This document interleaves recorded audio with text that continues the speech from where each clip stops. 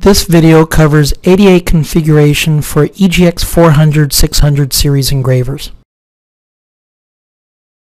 This chapter covers EngraveLab software configuration for Braille, output of Braille dots using the Braille dot cutter, output of pictogram and raised text using a character cutter, and placement of the rasters using the auto raster inserter.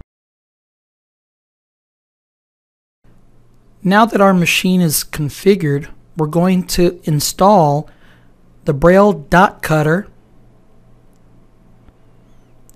and we'll loosen the Z screw to float the carriage.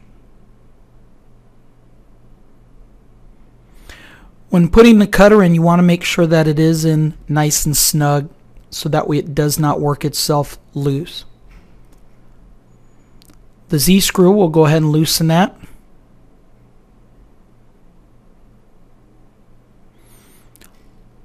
You want to loosen it all the way up till it stops. This allows the carriage to float, as you can see here.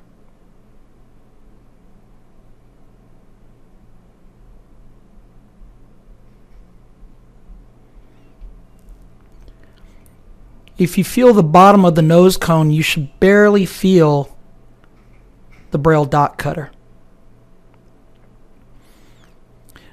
Now, using the control panel, want to press the menu key until we get to the I/O Others menu. Select Others, press Enter, ensure that Revolution is turned on, press the menu key until you get to Auto Z Control, select On, and press Enter. Then press the menu key until you get back to the default menu. For the spindle speed, we want to go ahead and dial it down to 18,000 RPM.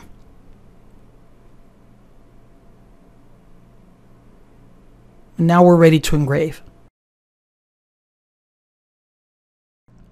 To set up our Braille job for our EGX series engraver, we're going to use EngraveLab. So the first thing we want to do is go ahead and launch EngraveLab.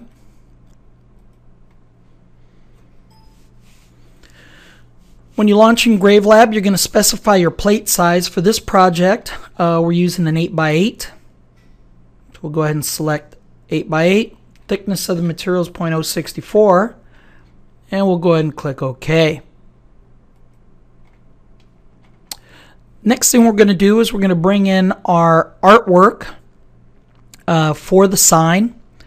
In EngraveLab, under the layout, if you go to the clip art viewer, EngraveLab does come with a complete library of ADA ready art. I've already got a file set up, so we'll go ahead and import it.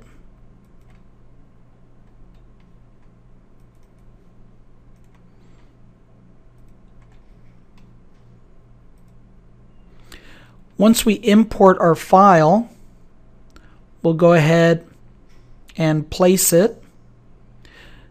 You want to refer to your ADA manual for your spacing of the margin between the edge of the sign to the pictogram, pictogram to the text, and text to the Braille, and Braille to the edge of the plate.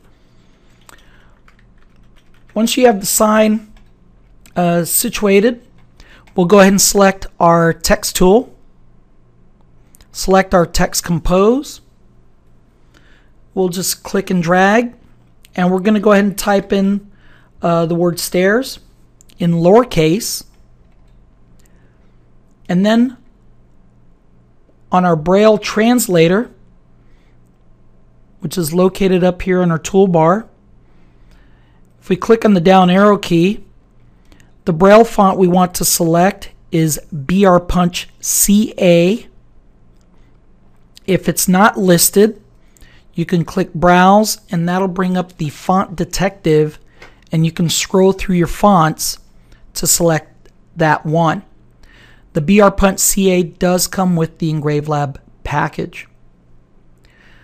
If you notice, the height will automatically be set The translation is grade 2 and it's in English.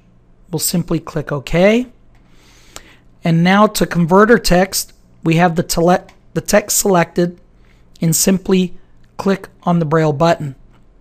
This will convert it to grade 2 compliant Braille. We'll go ahead and reposition it like so, and we're done. This is how quick it is to create your sign. For the stair, for the pictogram, and for the text, we need to apply a mail toolpath. To do that, we'll select the toolpath tools. We'll select the mail toolpath. From the tool list, we want to go down and select our .010 30 degree 1164 ADA profile cutter. For the depth, we are going to set the depth to .033. If you click on the button to the right, this will bring up our parameters. For passes, want to go ahead and type in 1, and if you press the tab key, all of the values should change to .033. We'll then click OK, and click OK to apply the toolpath. If you notice, there's a dark line around the graphic. For the Braille, we do not have to apply a toolpath. So at this point, our sign is ready to output. To output our Braille, we can select our Braille. We'll then click Engrave and Engraving Defaults. Now this will bring out the output window. Now prior to actually outputting the job, we want to create a custom driver. So on our drop-down list, we have our selected driver. In this example, we're using the EGX-400. We'll click on Setup. We'll go and select the EGX-400, and what we want to do is we want to make a custom copy of the driver. So we'll go ahead and click Create Custom Copy, and for this driver I'm going to call it Braille Drill and click OK.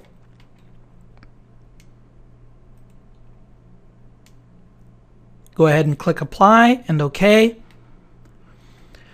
From our drop-down list, you'll notice now we have a Braille drill driver. If I go back to my setup, I'm going to make a copy of that 600 driver again.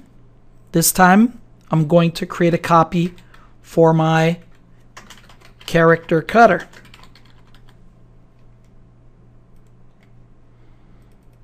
And then again, I'll make another copy for the auto raster inserter and click OK. So now I've got 3 copies of the driver. The reason you want to do this is when you switch between one and the other, all the parameters for your feeds and speeds are already preset, and this increases your throughput. So we'll select the Braille drill and click OK. For the tool, we want to select Braille. We want to uncheck Sort and uncheck Output Toolpaths. Under the Engrave option, we want Sign Plate, and we want to check the selected box. You want to go ahead and click Apply. Then we can go to our tool options. Now in the tool options, our plunge velocity will leave at the default of 0.3937. For the clamp height, we can leave it at the 0.3 because we're running the machine in auto Z control anyway. The Braille depth is already pre-programmed. For the cut velocity, we can increase that to the max speed. So if you set it to 3.9 inches and press the up arrow key, it'll set it to the max value. For the EGX-350, this value would be 2.5. We'll go ahead and click OK. Click Apply. And now we've just created our parameters for the braille drill. While we're here, we're going to go ahead and set our parameters for the character cutter. For the character cutter, we're doing an Auto Z enabled. We'll uncheck sort. We'll uncheck output toolpaths and then recheck it. Now when you recheck it, you want to make sure output toolpaths is selected, and you want to ensure that the also cut contour paths is unchecked. Again, under engrave, we're doing sign plate selected. Click apply to apply these parameters, and then click our tool options. Under the tool options for the cut velocity, for the EGX-400, should be able to run it about 1.5 inches per second. I would recommend anywhere between 1 and 1.5 inches. For the plunge velocity, we can set this to the maximum value of 1.9685 inches. Click OK, click Apply, and click Close. We'll go back to the engraving defaults, and now we're going to set up our auto raster inserter. Now the auto raster inserter works on the same principle as the braille drill. So for the tool, we're going to select braille. Again, sort and output toolpaths is unchecked. Sign plate selected is checked. Click apply. The difference here is the Y offset. So for the Y offset, we're going to input our value that we measured when we set up the machine in Chapter 2.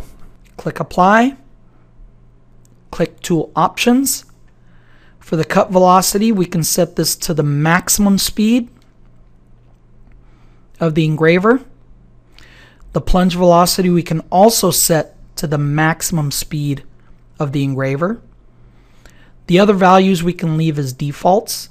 Click OK, click Apply, and click Close. So at this point, we're ready to output our job. To output our braille, we'll sweep select the braille, click Engrave, Engraving Defaults. For the selected driver, we want to select the braille drill, close, click on Engrave, Output, and then click on Engrave to output our job.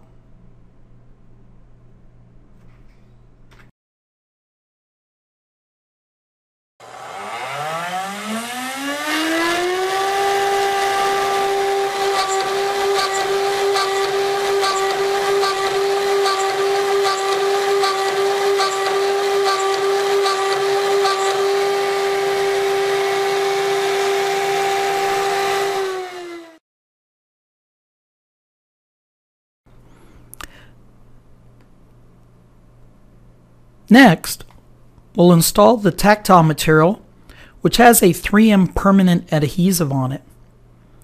We'll go ahead and peel the protective sheet from the front side, and we'll also peel the backer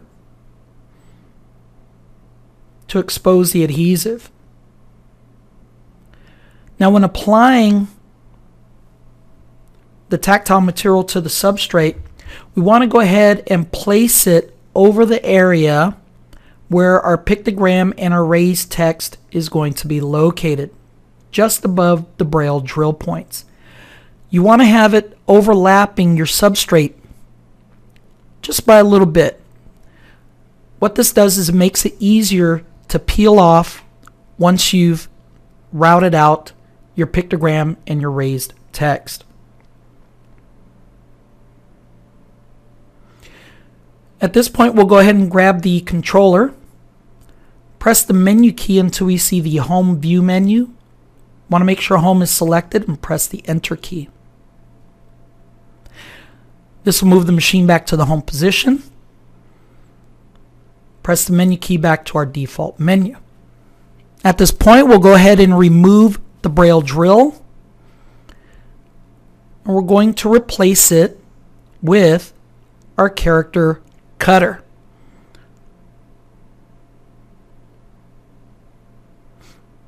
We'll go ahead and top load the character cutter. Want to make sure it's nice and snug. And now we're ready to output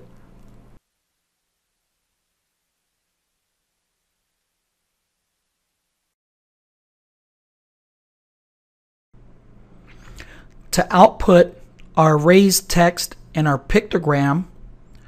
We'll go ahead and sweep select both the raised text and the pictogram. Click on Engrave. Engraving defaults.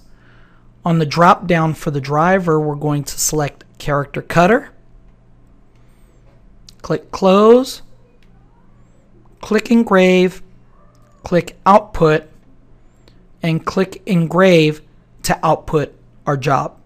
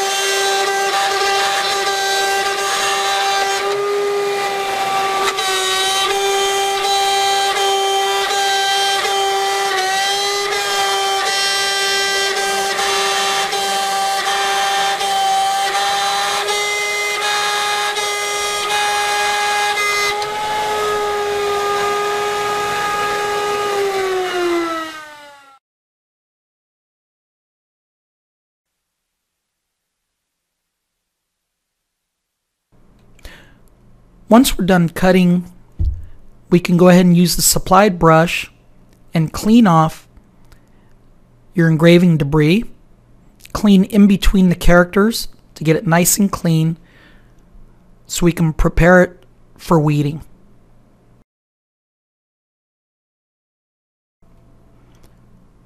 Once complete, we'll get the control panel, press the menu key to get to the home view menu. Select Home and hit Enter. This will bring the carriage back to the home position.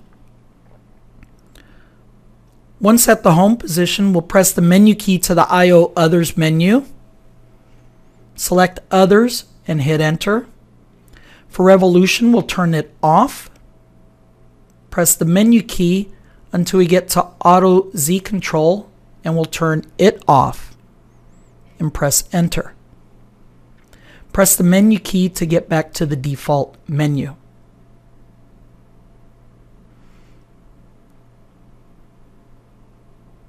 At this point, we'll go ahead and remove the character cutter from the spindle, and then we'll lower our auto raster inserter.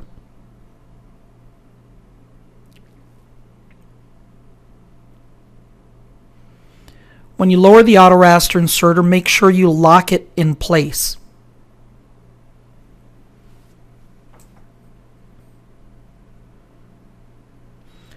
We'll grab the control panel.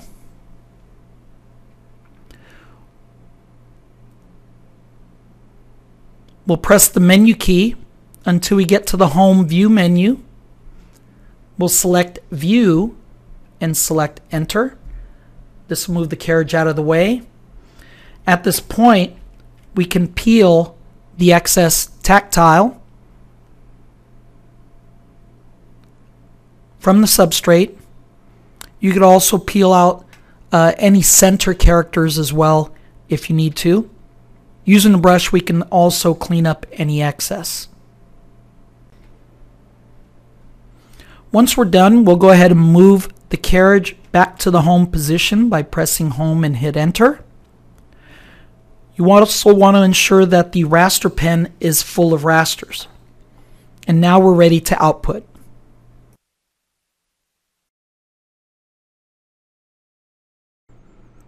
To output the file for our auto raster inserter, we simply sweep select the braille, click on engrave, engraving defaults, select the auto raster inserter, click close, click engrave, output, and click on the engrave icon to output our job.